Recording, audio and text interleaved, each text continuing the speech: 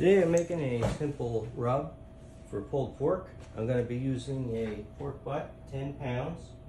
And for that amount of meat, what I'm going to start with is Sicilian sea salt, the coarse sea salt. And I'm using 4 heaping tablespoons of this. I'm going to put that into a bowl. I like to use a clear bowl. And I like to mix it with a fork because that way you can see how well things mix up in the clear bowl. And a fork just makes it a little bit easier.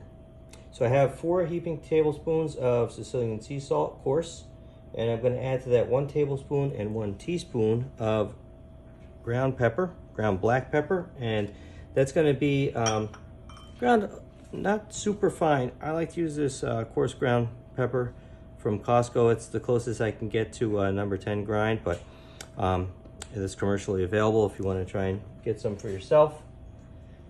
I'm going to add a tablespoon of chili pepper to that, 1 teaspoon of mustard powder, so you can see we're using Coleman's mustard right now. I'm going to add 2 tablespoons of granulated garlic, 1 teaspoon of paprika,